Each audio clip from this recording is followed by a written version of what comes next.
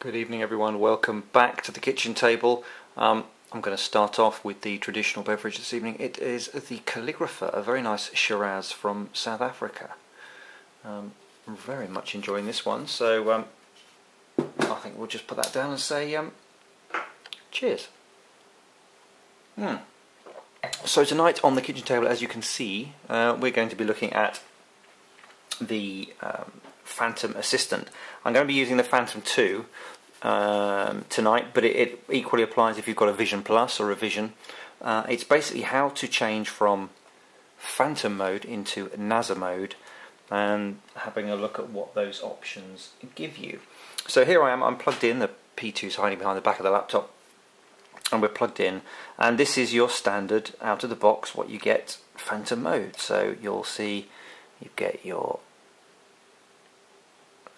things about the switches, and you get to mess around with the gains if you want to. In advance you've got battery, you've got stuff about the gimbal. I've already shown you how I've put mine right down on the tilt gain, your flight limits, and the usual bits and pieces.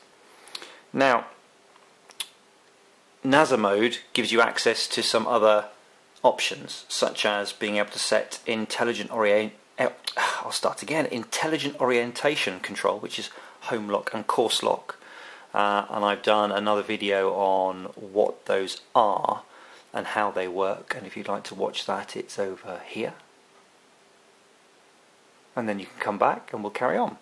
The other things you can do is set what your S1 switch does, but let's look about how you do it first of all, and then we'll talk about it. So it's easy. You go up to where it says Phantom mode, and if you hover over it, it says switch to naza-m mode.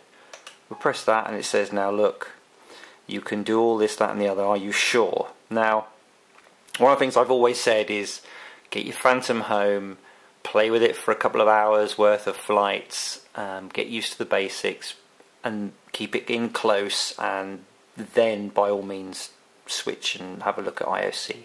One of the things I really want people to do though is be able to control their aircraft at some distance without having to lean on home lock all the time, because if you ever lose satellite lock, and I'm hearing reports of Vision Pluses where satellite lock can be a little bit iffy at the moment, then you know you're going to be in trouble if you've got no other skills of getting your aircraft back. So assuming that you're happy with all that, then we say yes.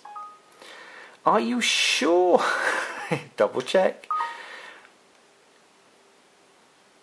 Okay, Naza mode is functioning, and the important thing to say that this is not a be all and end all. You can easily switch between the two, so don't worry about having a look at this and seeing what it's all about. So nothing's changed on this view. Let's have a look if anything has changed. Well, no. In basic, we're all quite happy, except if we go back here. As you can see down here, we've got the control mode switch. This is basically S1, so at the moment it's on GPS.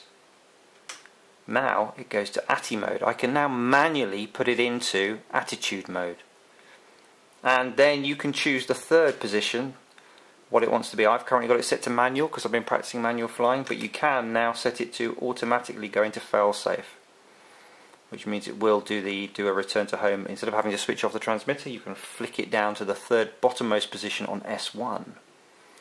I'm keeping my manual, if you don't mind.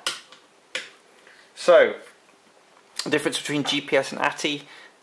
Atti or attitude mode will do what it says, hold the aircraft's attitude, but it will not hold its position in relation to the ground in terms of its horizontal plane. So it will drift with the wind because the satellite won't correct for wind drift.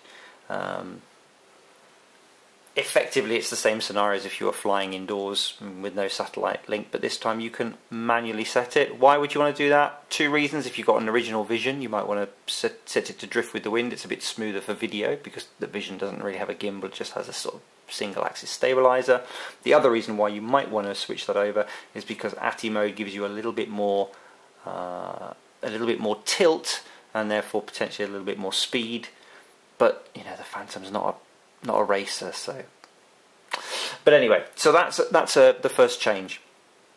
The other change, if you go into advanced, is you've now got a little option here IOC, Intelligent Orientation Control, and you can switch that on here. By default I'm hitting the old S2 switch at the moment, nothing is happening. If I click that, suddenly middle position is course lock, bottom position is home lock. So that's how you get Intelligent Orientation Control. Other than that, everything else is pretty much the same. So that's how you do it. It's as simple as that, and as I said, it's also not a finalized thing, so you can always change it back again if you don't like it or think you've made a terrible error. So yeah, have a look at that if you're ready for it.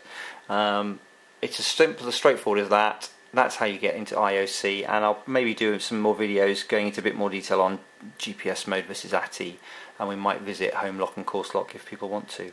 But I hope that was useful. Thank you very much for watching, and I'll see you again soon here back at the kitchen table. Cheers!